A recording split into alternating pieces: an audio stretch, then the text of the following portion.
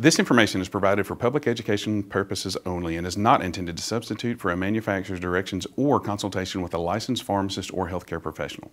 All medication, including those available over the counter, can be harmful if not used as directed, and taking more than one medication could result in harmful drug interactions.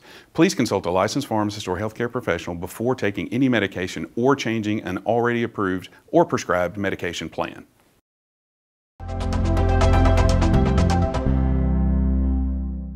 Hello, my name is Ahmed and I am a student pharmacist at the University of Arkansas for Medical Sciences. And today I'll be talking to you about your medication, Lisinopril.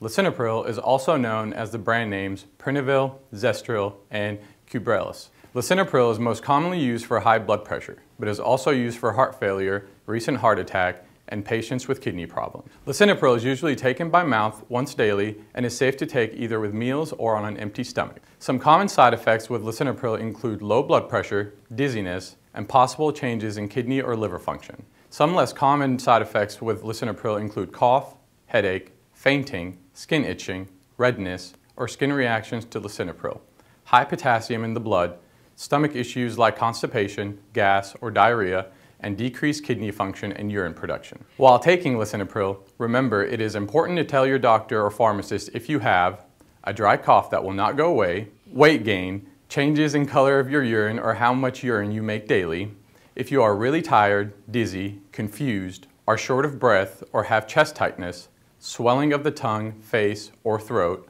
or if you start taking new medications, vitamins, or supplements. Thank you for watching, and if you have any further questions, please contact your pharmacist or healthcare provider.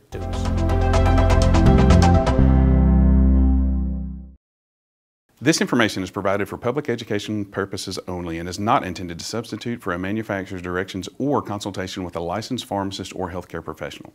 All medication, including those available over the counter, can be harmful if not used as directed, and taking more than one medication could result in harmful drug interactions. Please consult a licensed pharmacist or healthcare professional before taking any medication or changing an already approved or prescribed medication plan.